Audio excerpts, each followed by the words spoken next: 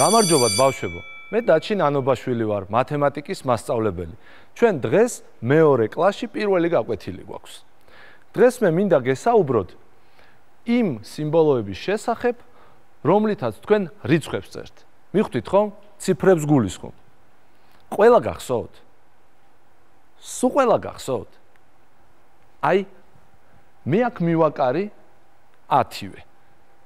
3 მათგანი დავმალე. ასეთი დავალება მინდა მოგცეთ.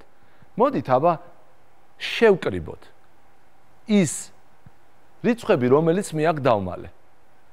დაიწყეთ? მიუმატეთ? მოდი ნელ-ნელა მე გამოვაჩენ დამალულ რიცხვებს. აქ 2 იმალებოდა. აქ 5. 2 და 5 არის 7. ესეც ხომ მიუმატეთ. აბა ვნახოთ აქ ვინ იმალება.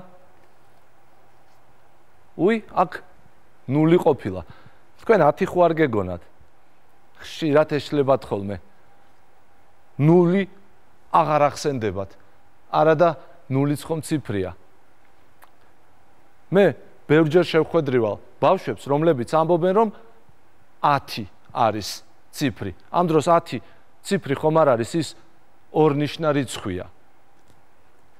ის 2 სიმბოლოსგან შედგება. 1-ისგან და 0-ისგან. მას მეზობლები წავს.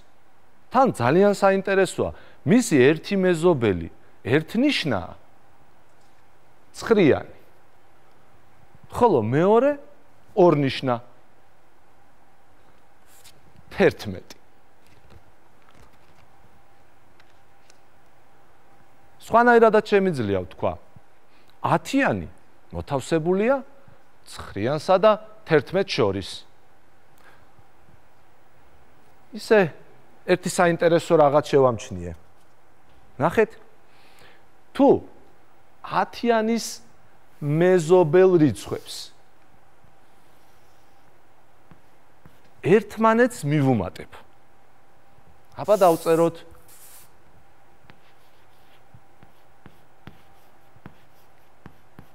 და მიღებულ რიცხვს რას მივიღებთ? მართალია 20. მიღებულ რიცხვს თუ გავანახევრებთ,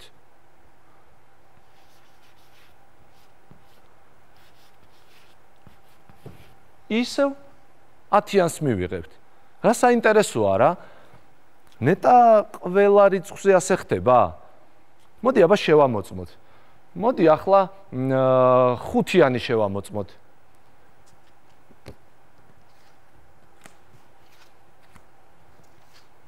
5-яნის მეზობლები ვიცით ხომ? 4 და 6-ია. 4-იანი მისი წინა რიცხვია, 6 კი მომდევნო. აბა იგივე გავაკეთოთ. ნახოთ რა გამოვა. 4-ის და 6-ის ჯამი არის მართალია 10. სად დავწეროთ? მოდი აი აქ დავწეროთ.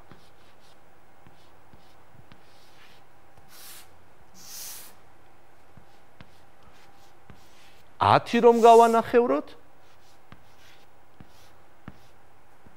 მივიღებთ 5-ს. ისევ გამოვიდა. ნეტა ყველა რიცხვზე ასე ხდება. მოდი, ჩვენი გაკვეთილი რომ დამთავრდება, მერე თქვენ თვითონ შეამოწმეთ რამდენიმე. ნეტა თუ იარსებებს ისეთი რიცხვი, რომელზეც ეს წესი არ იმუშავებს. ძალიან საინტერესოა. ბავშვებო, მე მინდა თქვენ ერთი საინტერესო ამოცანა წაგიკითხოთ, რომელსაც ჩვენ ამოცანებს ვეძახით. ეს ამბავი დაძმებს ეხებათ. ნინო და ნოდარი დაძმანი არიან. ერთხელ, როდესაც ისინი ტელევიზორს უყურებდნენ, ნინომ ჰკითხა ნოდარს. ნოდარ, 1 წლის წინ რამდენი წლის იყავი? ეგ შენ თვითონ გამოიცანი. მე მარტო იმას გეტყვი, რომ 2 წლის შემდეგ 15 წლის ვიქნები. უთხრა ნოდარმა. რა ადვილია. 15-ს გამოვაკლოთ 2 არის 13. 13 ჩაეკითხა ნოდარი. ხო, 13-ის იყავი. უთხრა ნინო. მე მგონი შეგეშალა. უთხრა ნოდარმა. რატომ? ძალიან გაუკვირდა ნინოს. 15-ს 2 რო გამოვაკლოთ.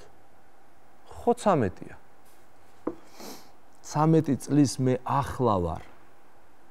როგორც გითხარი, 2 წლის შემდეგ 15 წლის ვიქნები. შენ კი მკითხე, რამდენი წლის ვიყავი მე 1 წლის წინ. გონი ცოტა იჩქარე. 1 წლის წინ მე 12 წლის ვიყავი. დაიმახსოვრეთ ბავშვებო, მათემატიკას არ უყვარს სიჩქარე. მათემატიკას უყვარს ფიქრი. ხშირად გვინდა ხოლმე სწრაფად უპასუხოთ, სწრაფად თქვათ პასუხი, მაგრამ არ ღირს სიჩქარე. ჯობს რომ დავფიქრდეთ, გავიაზროთ რა ხდება ამბავში, რას გვეკითხებიან და შემდეგ ვუპასუხოთ. მე მგონი საინტერესო გაკვეთილი გამოგვივიდა რა. მოდი შევაჯამოთ ჩვენი გაკვეთილი. რა გავაკეთეთ? გავიხსენეთ რომ გვაქვს 10 ციფრი და კინაღამ ერთ-ერთი მათგანი დაგვავიწყდა. რომელი იყო ეს? აი ეს, ქვემოთ რომ არის 0. კინაღამ არ გამოგჩა, ხშირად ავიწყდებათ ხოლმე 0. ასევე უმცირეს ორნიშნა რიცხვზეც ვისაუბრეთ. რომელი იყო ის? 10, ხო? დიახ, მის მეზობელ და მომდევნო რიცხვზე ვისაუბრეთ. კიდევ რა გავაკეთეთ?